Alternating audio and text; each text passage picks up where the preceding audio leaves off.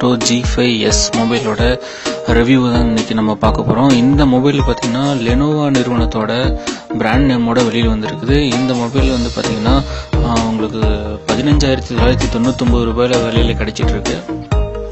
Lenovo பிராண்டிங்கோட special எடிஷனோட இந்த mobile வந்திருக்கு. இந்த மொபைலோட ஸ்பெசிஃபிகேஷன்ஸ் என்னென்ன அப்படின்னு சொல்லி நம்ம பார்க்கலாம். மொபைல் பார்த்தீங்கன்னா 5.5 இன்ச் ஃபுல் ஹெச்டி டிஸ்பிளேயோட வந்துருக்கு. 2 GHz ஆக்டோ கோர் ப்ராசஸர் கொடுத்துருக்காங்க. டியூயல் 13 மெகாபிக்சல் ரியர் கேமரா கொடுத்துருக்காங்க. அதாவது டியூயல் கேமரா கொடுத்துருக்காங்க. 8 மெகாபிக்சல் ஃப்ரண்ட் கேமரா கொடுத்துருக்காங்க. இதில் வந்து பார்த்தீங்கன்னா 2.5D கொரில்லா கிளாஸ் கொடுத்துருக்கிறதுனால உங்களோட மொபைல் வந்து பார்த்தீங்கன்னா ஸ்க்ராச்சஸ்ல இருந்து தப்பிக்கலாம் அப்படின்னு சொல்லிட்டு ஒரு அருமையான கொடுத்துருக்காங்க. ப்ளஸ் இதில் வந்து பார்த்தீங்கன்னா 3000 mAh பேட்டரி கொடுத்துருக்காங்க. இது வந்து பார்த்தீங்கன்னா ஒரு நல்ல விஷயம். இதில் பார்த்தீங்கன்னா கூடுதலாக வந்து NFC சப்போர்ட் பண்ணும். பாக்ஸ் அன்பாக்ஸ் பண்ணலாம். இது வந்து பார்த்தீங்கன்னா கோல்டு கலரில் இருக்குது, கோல்டு வேரியண்ட்டில் இருக்குது. பார்க்குறதுக்கு ரொம்ப அழகாக இருக்குது.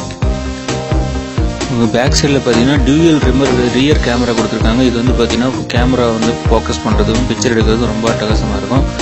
இந்த மொபைல் பற்றி பின்னாடி டீட்டெயில் பார்க்கலாம். முதல்ல இந்த பாக்ஸில் என்னென்ன இருக்குது அப்படின்னு சொல்லிட்டு ஓப்பன் பண்ணி பார்க்கலாம்.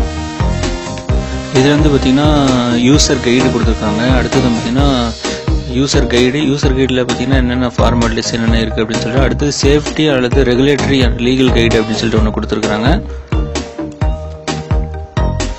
இதில் பார்த்தீங்கன்னா கூடுதலாக உங்களுக்கு வந்து பார்த்தீங்கன்னா உங்களுக்கு வந்து ஒரு அருமையான ஒரு ஹெட்செட் கொடுத்துருக்குறாங்க. இப்போ வெளிவர மேக்ஸிமம் மொபைலில் பார்த்தீங்கன்னா இந்த மாதிரி ஹெட்செட் உங்களுக்கு வந்து ப்ரொவைட் பண்ணுறதே கிடையாது. ஆனால் இந்த மோட்டோவில் இந்த மாதிரி ஹெட்செட்டு கொடுக்குறாங்க அப்படின்னா கண்டிப்பாக இது ஒரு ஸ்டாண்டர்டாக இருக்கும். இது வந்து ஒரு நல்ல விஷயம் தான். அடுத்ததாக பார்த்தீங்கன்னா இதில் வந்து micro USB cable with data சார்ஜரோட இருக்கு. கடைசி இதில் பார்த்தீங்கன்னா டர்போ சார்ஜர், அது வந்து ஃபாஸ்ட் சார்ஜிங் சப்போர்ட் பண்ணுறதுக்காக இந்த டர்போ சார்ஜர் வந்து ப்ரொவைட் பண்ணியிருக்காங்க. இது 3000 mAh பேட்டரி அப்படிங்கிறதுனால உங்களுக்கு வந்து ஃபாஸ்ட் சார்ஜிங் சப்போர்ட் பண்ணும். இது வந்து பார்த்தீங்கன்னா 5 வோல்ட்லேயே உங்களுக்கு வந்து 3 டிஃப்ரெண்ட் வேரியண்ட்டில் உங்களுக்கு வந்து நீங்கள் சார்ஜிங் அப்படின்னு சொல்லி ஒரு ஆப்ஷன் கொடுத்துருக்குறாங்க. இது ஹைப்ரிட் ஸ்லாட் ஓப்பன் பண்ணுறதுக்கான ஒரு தனியாக ஒரு பின் ஒன்று கொடுத்துருக்காங்க.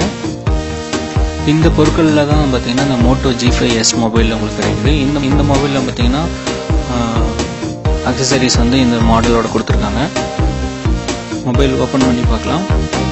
இது வந்து பார்த்தீங்கன்னா ஒரு மெட்டல் கன்ஸ்ட்ரக்ஷனில் மாதிரி கொடுத்துருக்காங்க. இந்த மொபைல் பார்க்குறதுக்கு ரொம்பவே அழகாக இருக்குது.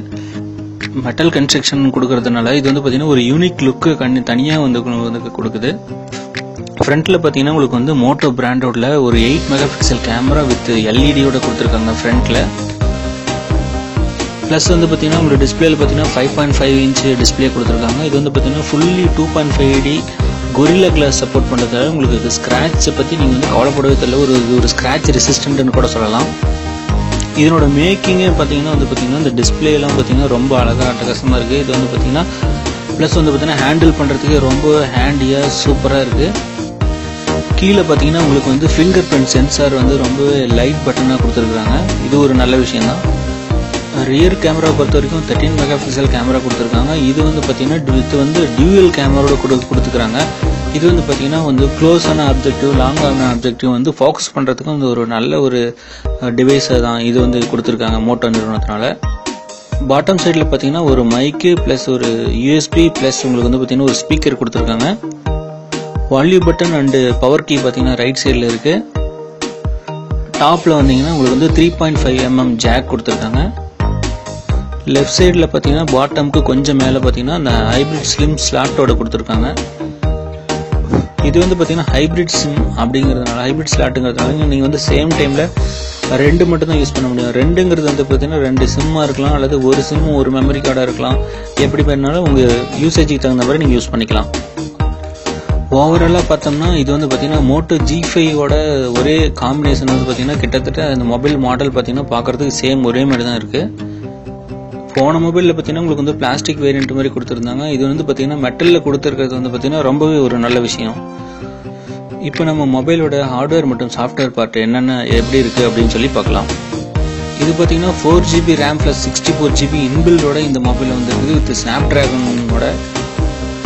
மேலே பார்த்தீங்கன்னா பேசிக் இன்ஃபர்மேஷன் கொடுத்துருக்காங்க. Motorola model g5s plus Android 7.1.1 32 பிட்டில் கொடுத்துருக்காங்க. ப்ராசஸர் வந்து பார்த்தீங்கன்னா ப்ராசஸர் கொடுத்துருக்காங்க. அடுத்தது பார்த்தீங்கன்னா ரெசல்யூஷன் கொடுத்துருக்காங்க. அடுத்தது பார்த்தீங்கன்னா கேமரா கொடுத்துருக்காங்க. அதுக்கப்புறம் ஸ்டோரேஜ் கொடுத்துருக்காங்க.